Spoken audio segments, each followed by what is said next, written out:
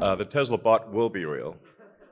But basically, if you think about what we're doing right now with the cars, Tesla is arguably the world's biggest robotics company because our cars are like semi-sentient robots on wheels.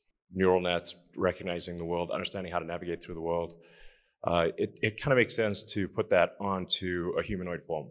They're also quite good at sensors and batteries and actuators. So we think we'll probably have a prototype sometime next year that basically looks like this. And it's intended to be friendly, of course, and navigate through a world built for humans and eliminate dangerous, repetitive, and boring tasks. We're setting it such that it is at a mechanical level, at a physical level, you can run away from it. And most likely overpower it. So hopefully that doesn't ever happen, but you never know. It's around 5'8". Has sort of a screen where the head is for useful information, but it's otherwise basically got the autopilot system in it. So it's got cameras, got 8 cameras, and yeah. What we want to show today is that Tesla is much more than an electric car company, that we have deep AI activity in hardware, on the inference level, on the training level, and basically, I think we're arguably the leaders in real-world AI as it applies to the real world. And those of you who have seen the full self-driving beta, I can appreciate the rate at which the Tesla neural net is learning to drive. So here I'm showing the video of the raw inputs that come into the stack, and then neural network processes that into the vector space. And you are seeing parts of that vector space rendered in the instrument cluster on the car. Now, what I find kind of fascinating about this is that we are effectively building a synthetic animal from the ground up. So the car can be thought of as an animal. It moves around, it senses the environment, and acts autonomously and intelligently. And we are building all of the components from scratch in-house. So we are building, of course, all of the mechanical components of the body, the nervous system, which is all of the electrical components, and for our purposes, the brain of the autopilot. And specifically for this section, the synthetic visual cortex. We are processing just individual image, and we're making a large number of predictions about these images.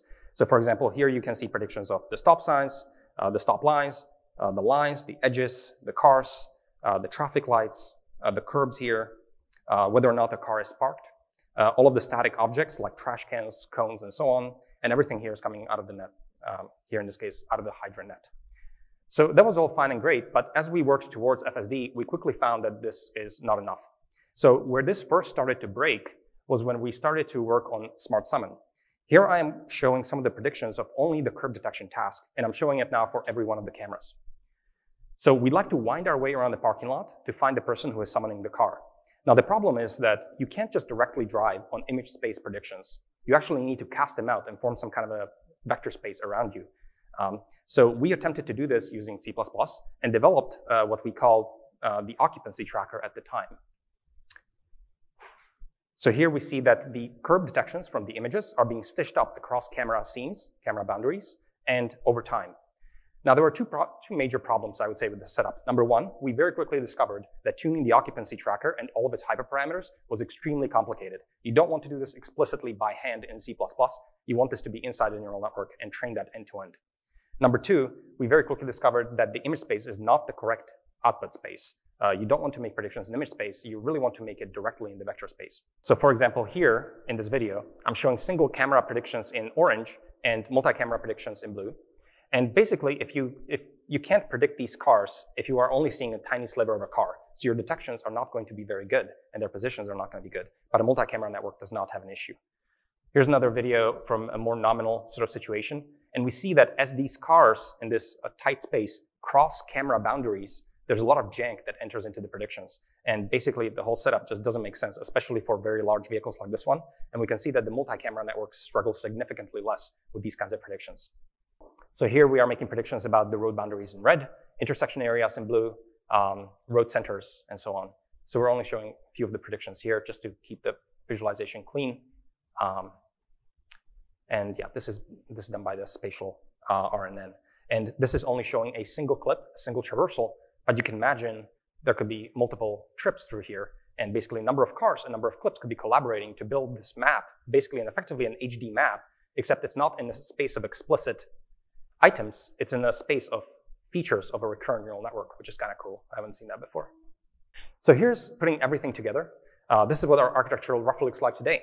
So we have raw images feeding on the bottom.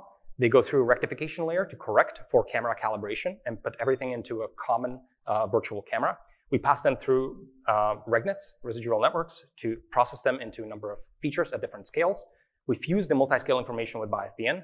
This goes through a transformer module to re-represent it into the vector space in the output space. This feeds into a feature queue in time or space that gets processed by a video module like the Spatial RNN, and then continues into the branching structure of the HydraNet with trunks and heads for all the different tasks. So here, we're trying to do a lane change. In this case, the car needs to do 2 back-to-back lane changes to make the left turn up ahead. For this, the car searches over different maneuvers. So in the first one it searches is lane change that's close by, but the car brakes pretty harshly, so it's pretty uncomfortable. The next maneuver it tries does the lane change a bit late, so it speeds up, goes behind the other car, goes in front of the other cars, and finally does the lane change. But now it risks missing the left turn. We do thousands of such searches in a very short time span. Because these are all physics-based models, these futures are very easy to simulate. And in the end, we have a set of candidates, and we finally choose one based on the optimality conditions of safety, comfort, and easily making the turn. So now the car has chosen this path, and you can see that as the car executes this trajectory, it pretty much matches what we had planned. The cyan plot on the right side here, that one is the actual velocity of the car, and the white line underneath it was the plan. So we are able to plan for 10 seconds here and able to match that when we see in hindsight. So this is a well-made plan. So a single car driving through some location can sweep out some patch around the trajectory using this technique. But we don't have to stop there. So here we collected different clips from the same location, from different cars maybe, and each of them sweeps out some part of their road. Cool thing is we can bring them all together into a single giant optimization. So here, these 16 different trips are organized aligned using various features such as road edges, lane lines. All of them should agree with each other and also agree with all of their image space observations. Together, this provides an effective way to label the road surface, not just where the car drove, but also in other locations that it hasn't driven yet. We don't have to stop at just the road surface. We can also arbitrarily reconstruct 3D static obstacles. Here, this is a reconstructed 3D point cloud from our cameras. The main innovation here is the density of the point cloud. Typically, these points require texture to form associations from one frame to the next frame. But here, we are able to produce these points even on textureless surfaces like the road surface or walls. And this is really useful to annotate arbitrary obstacles that we can see in the world. Combining everything together, we can produce these amazing data sets that annotate all of the road texture, all of the static objects, and all of the moving objects, even through occlusions, producing excellent kinematic labels. If we put all of it together, we get training optimized chip, our D1 chip. This was entirely designed by Tesla team internally, all the way from the architecture to GDS out and package. This chip is like a GPU level compute with a CPU level flexibility and twice the network chip level IO bandwidth. But we didn't stop here. We integrated the entire electrical, thermal, and mechanical pieces out here to form our training tile fully integrated, interfacing with a 52-volt DC input. It's unprecedented. This is an amazing piece of engineering. Our compute plane is completely orthogonal to power supply and cooling.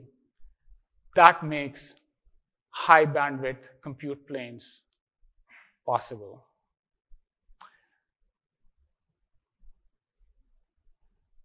What it is a 9 petaflop training tile. This becomes our unit of scale for our system.